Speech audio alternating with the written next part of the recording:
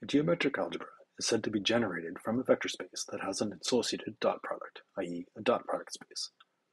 Given a dot product space V, spanned by n elements x sub I, the geometric algebra G of V for that space is in fact a vector space where all the elements, called multivectors, are linear combinations of all the possible scalars, vectors, and products of vectors.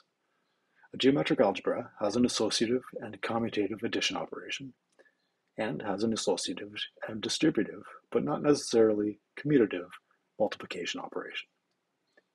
The square of any vector products found within a given multivector are subject to the contraction axiom. That is, the square of any vector is the dot product of that vector with itself, i.e., the squared length of that vector.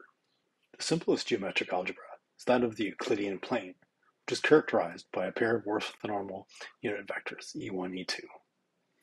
The contraction axiom implies that e1 squared equals 1, and that e2 squared equals 1. Let's apply the contraction axiom to the vector that lies along the diagonal of the right triangle with faces e1 and e2.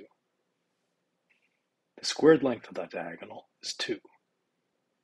Let's expand that square, keeping care to maintain order of products.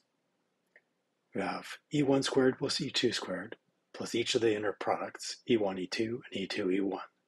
That gives us 2 plus e1, e2 plus e2, e1. We have 2 on each side, which cancels out, leaving 0 equals e1, e2 plus e2, e1. We may rewrite this as e2, e1 equals minus e1, e2.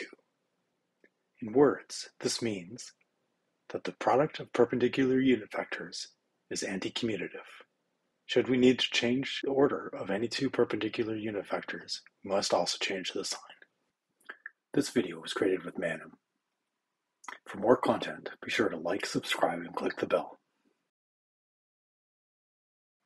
Check out my blog, peteryote.com, for more geometric algebra material, where you can also find a free PDF copy of my book, Geometric Algebra for Electrical Engineers, and detailed LaTeX typeset notes from a number of physics and engineering courses.